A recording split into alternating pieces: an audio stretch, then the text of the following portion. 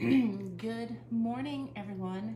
Good morning and welcome to Pray First. Pray First. It's Friday morning. It's Friday, I believe it's the 4th.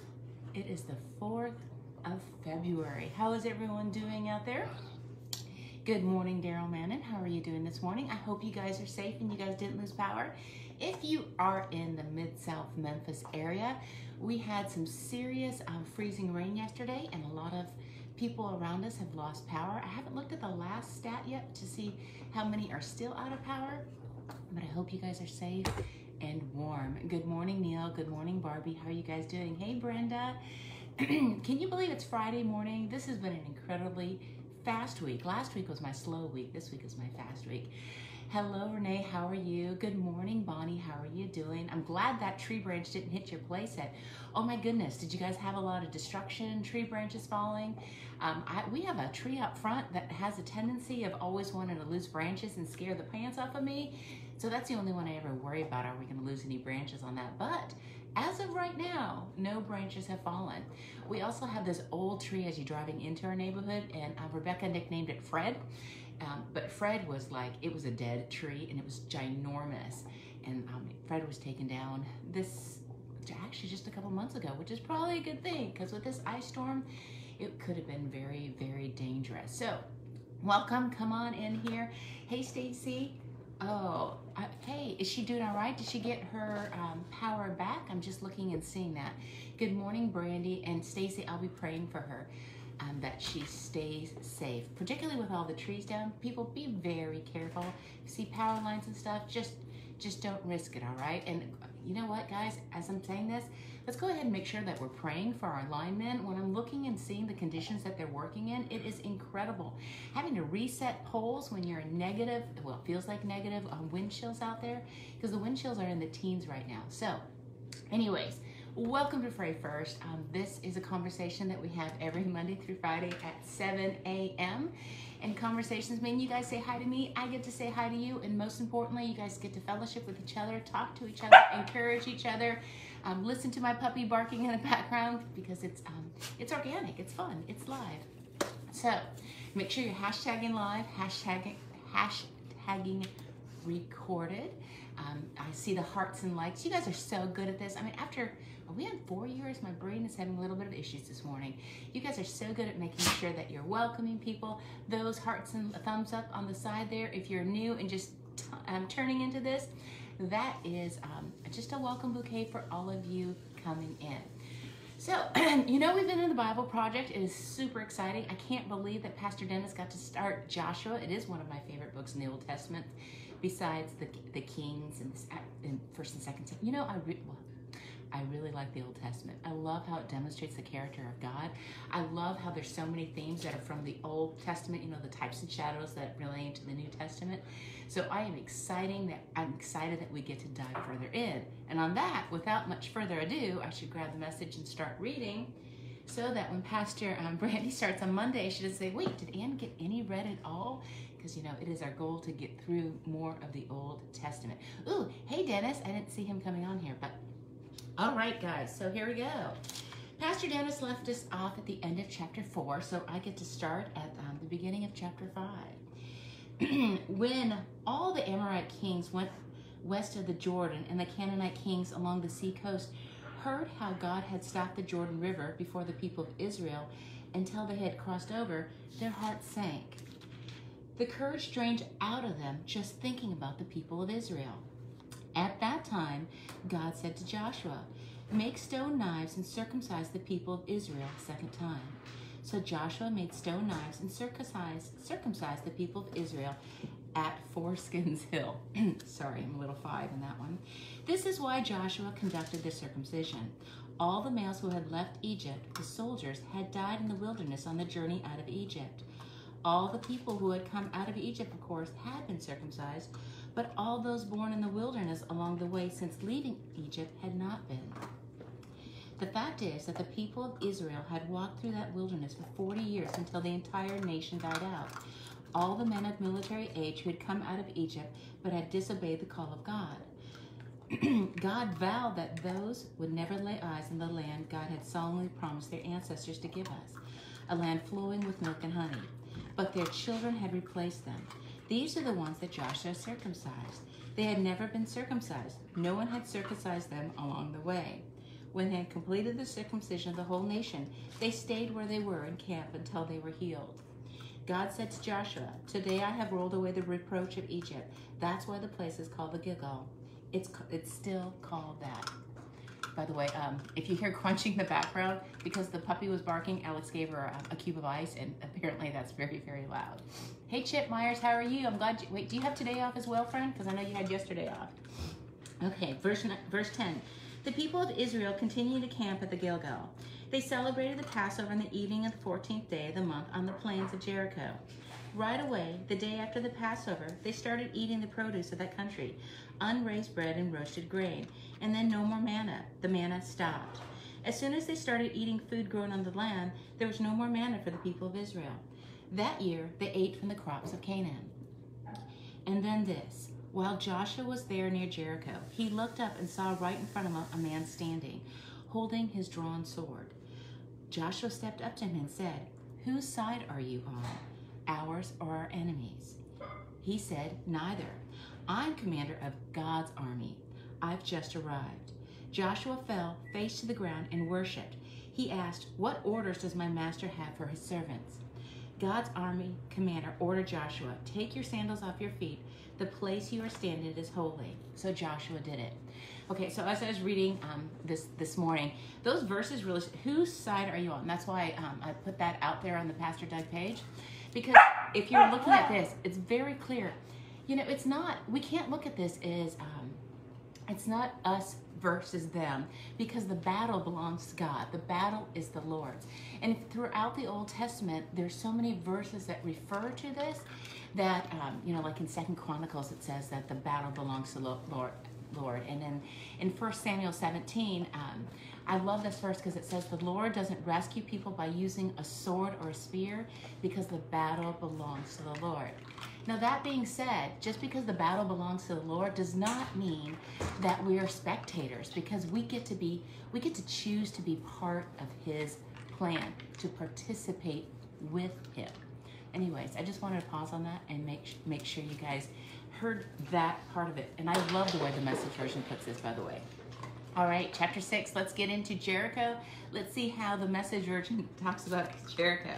Chapter 6, Jericho was shut up tight as a drum because of the people of Israel. No one going in and no one coming out.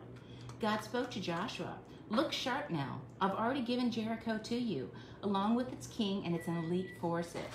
Here's what you are to do. March around the city, all your soldiers.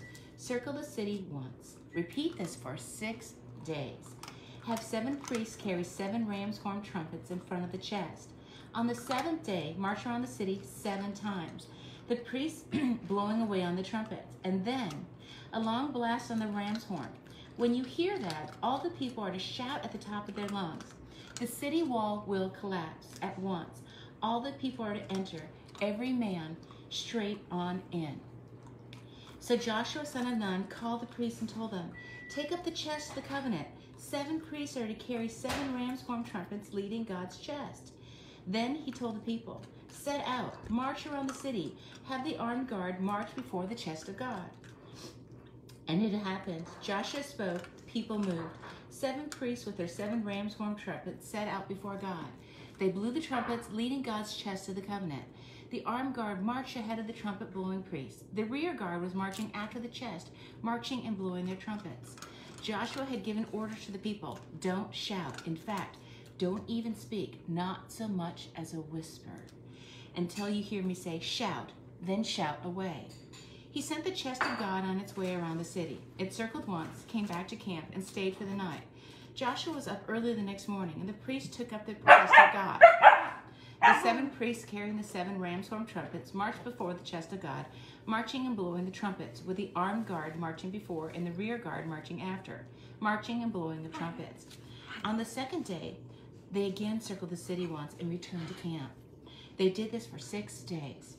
When the 7th day came, they got up early and marched around the city this way, but 7 times, yes. This day they circled the city 7 times. On the 7th time around, the priests blew the trumpets, and Joshua signaled the people, "Shout! God has given you the city." The city and everything in it under a holy curse and offered up to God. Except for Rahab the harlot. She has to live, she and everyone in her house with her, because she hid the agents we sent. As for you, watch yourselves in the city under holy curse. Nita K, I'm glad you love the puppy's input, because she's crazy. I think Alex just gathered her to try and keep her quiet. Be careful that you don't covet anything in it or take something that's good, endangering the camp of Israel with the curse and making trouble for everyone. All silver and gold, all vessels and bronze and iron are holy to God. Put them in God's treasury. The priests blew the trumpets. When the priests heard the blast of the trumpets, they gave a thunderclap shout. The wall fell at once. The people rushed straight into the city and they took it. They put everything in the city under the holy curse, killing man and woman, young and old, ox and sheep and donkey. Joshua ordered the 2 men who had spied out the land. Enter the house of the harlot and rescue the woman and everyone connected with her, just as you promised her. So the young spies went in and brought out Rahab, her father, mother, and brothers, everyone connected with her. They got the whole family out and gave them a place outside the camp of Israel. But they burned down the city and everything in it, except for the gold and silver and bronze and iron vessels. All that they put in the treasury of God's house. But Joshua left Rahab the harlot live. Rahab and her father's household and everyone connected to her. She is still alive and well in Israel because she hid the agents whom Joshua sent to spy out Jericho. And as we know, Rahab ends up being in Jesus' lineage, so this is so super cool. Joshua swore a solemn oath at that time. Cursed before God is the man who sets out to rebuild the city Jericho. He'll pay for the foundation with his firstborn son. He'll pay for the gates with his youngest son. God was with Joshua. He became famous all over the land. Chapter 7. Then the people of Israel violated the holy curse. Achan, son of Carmi, the son of Zabdi, the son of Zerah of the tribe of Judah, took some of the cursed things. God became angry with the people of Israel. Joshua sent men from Jericho to Ai, the ruin, which is near Beth Aven, just east of Bethel. He instructed them, go up and spy out the land. The men went up there and spied out Ai. They returned to Joshua and reported, don't bother sending a lot of people. 2,000 or 3,000 men are enough to defeat Ai. Don't wear out the whole army. There aren't that many people there. So 3,000 men went up and they fled in defeat before the men of Ai. The men of Ai killed 36, chased them from the city gate as far as the quarries, killing them at the descent. The heart of the people sank, all spirit knocked out of them. Joshua ripped his clothes and fell on his face to the ground before the chest of God, he and the leaders throwing dirt on their heads, prostrate until evening.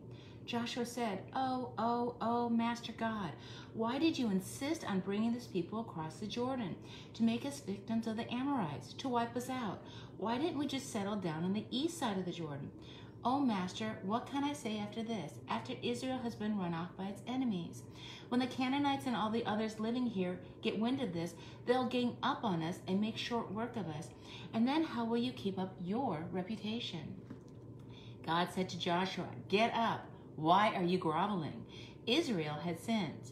They've broken the covenant I commanded them. They've taken forbidden plunder, stolen, and then covered up the theft, hoarding it up with their own stuff. The people of Israel can no longer look their enemies in the eyes. They themselves are plunder. I can't continue with you if you don't rid yourself of the cursed things. So get started. Purify the people. Tell them, get ready for tomorrow by purifying yourselves. For this is what God, the God of Israel, says. There are cursed things in the camp. You won't be able to face your enemies until you have gotten rid of these cursed things. First thing in the morning, you will be called up by tribes. The tribe God names will come up clan by clan. The clan God names will come up family by family. And the family God names will come up man by man. The person found with the cursed things will be burned and everything he has because he broke God's covenant and did this despicable thing in Israel. Joshua was up at the crack of dawn and called Israel up tribe by tribe. The tribe of Judah was singled out. Then he called up the clans and singled out the Zerahites. He called up the Zerahite families and singled out the Zabdi family. He called up the family members one by one and singled out Achan, son of Carmi, the son of Zabdi, the son of Zerah of the tribe of Judah. Joshua spoke to Achan, my son, give glory to God, the God of Israel. Make your confession to him. Tell me what you did. Don't keep anything back from me. So Achan answered Joshua, "It is true. I sinned against God, the God of Israel. This is how I did it. In the plunder, I spotted a beautiful Shinar robe, 200 shekels of silver, and a 50-shekel bar of gold, and I coveted and I took them. They are buried in my tent with the silver at the bottom." So Joshua sent off messengers. They ran to the tent, and there it was, buried in the tent with the silver at the bottom. They took the stuff from the tent and brought it to Joshua and to all the people of Israel and spread it out before God. So Joshua took Achan, son of Zerah, took the silver, the robe, the gold bar, his sons, his daughters, his ox, donkey, sheep, and tent, everything connected with him. All Israel's there. They led them off to the valley of Kor, which is called the Troubled Valley. Joshua said, "Why have you troubled us? God will now trouble you today." And all Israel stoned him, burned him with fire, and stoned him with stone. They piled a huge pile of stones over him. It's still there. Only then did God turn from his hot anger. That's how the place came to be called Trouble Valley right up to the present time. It's amazing to me throughout Joshua. Remember, I want you to see how many times they conquer and they remember. They conquer and then they remember. Even when it came to this whole thing, they showed what happens if you're directly disobeying God. They stoned him and then they left the stones there. So it's always they conquer and they remember throughout Joshua. Okay, look. Okay, chapter 8 is really long, so I'm going to go ahead and pause there on this very, very cold Friday, and I'm going to go ahead and let Pastor Brandy start there in chapter 8. And I just want to encourage you guys. It is cold out. Some of you who do not have to go to work today, or spend some more time in your Word. Read it. It's a great time. I spent so much time yesterday to just being with God. Most of the times what I do, just so you know, my habit is I wake up a little earlier in the morning than most of my family. Well, a lot earlier than most of my family. And that's time when I get to have some quiet time with God. Then I get to spend some time reading His Word. Did you see how it's two separate things? I spend my quiet time with God when I get to be silent so I can just rest in Him and let Him fill me with His peace and see if there's anything He's trying to tell me. And then I get to read His Word and study about Him, so I know more of His character, so it gives me instructions on how I'm supposed to lead, do whatever it is that I need to do in that moment, in this day, from here on forward, whatever He gets to tell me that day. And then I usually wake up the family, and then I go work out, and then I go to work. So that's my typical day. So, okay, guys, I want you guys to all to be safe today. If you have to go to work and you're in the Mid-South area, just be safe. I hear the roads aren't too bad, but you know, these branches that are frozen, some of them are still gonna fall. So as you're driving underneath big branches, just be careful. And also, I just want to leave you before I pray you out to make sure that you know that the battle belongs to the Lord. And as we're reading through all these different battles that the Lord is very obviously in charge of. Jericho, that's all God. Throughout the Bible, it's going to show you that it's God that takes care of us, God that goes before us, God that battles. And that's just not just a battle when you're actually physically up in arms trying to take something. It doesn't matter what you're struggling with. You have to realize that the battle belongs to the Lord, because our battles are not against flesh and blood, remember? So let me just leave you with those words of encouragement. And as you're reading through, notice all the times that God is there and He's taking care of you. And He may not, sometimes you don't feel Him, but that's because, well, many times you just need to tune in more to your Holy Spirit in that case. But sometimes, sometimes when I look throughout my life and I realize the times when I felt alone, then I'm reminded of the verses, remembering the Old Testament where He said, okay, give me eyes to see, because He felt so overwhelmed in the midst of battles. And then when He had eyes to see for a moment, then He got to see the host of heavenly angels that are surrounding Him, keeping Him safe in the midst of battles. That applies here and it applies here. So make sure you realize that you are not alone. You do have your host of heavenly angels around you, and you have the power of the Holy Spirit in you. So enjoy your Friday. I'm about ready to pray us out here. Heavenly Father, Lord, thank you so much for these friends that come in. Lord, keep them safe. No spirit but your Holy Spirit. Have your way with them.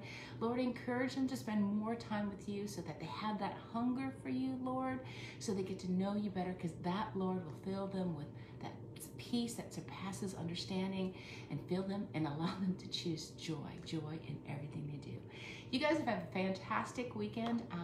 Make sure you're coming back on Monday to continue with the Bible Project. And those of you who are Cross Pointians, please, I can't wait to see you on Sunday. It's going to be an incredible Sunday where we're serving our community, serving our school. We're going to be doing great things. I love to be able to be for our community and see the impact we make so that others can see that the church is not just about four walls and us hearing sermons and learning about this. It's application, it's doing, it's demonstrating love. All right, guys, have a fantastic weekend, and I will see you next week.